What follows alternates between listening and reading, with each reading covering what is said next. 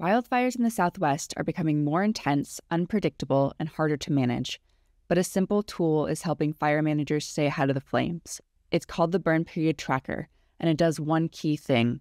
It shows how many hours each day relative humidity drops below 20%, the threshold where fire can spread rapidly.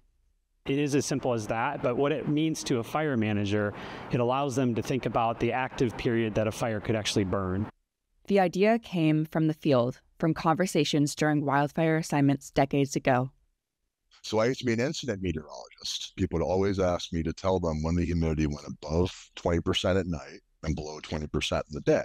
That's when we know things are going to burn at all levels. So that was my simple idea for let's make a metric that just looks at that, and it seems like it's been fabulous. Burn Period Tracker was born directly out of that question, which is what weather and climate information can actually be useful for Southwest wildfire decision makers. Developed by scientists and fire professionals, the tracker uses 20 years of data from over 100 stations across the Southwest to show trends, forecasts, and alerts in real time. This helps to show them is, hey, if that thing goes beyond 8, 10, 12, or heaven forbid 24 hours, there is no down period. And it's catching on because it's easy to understand and easy to trust.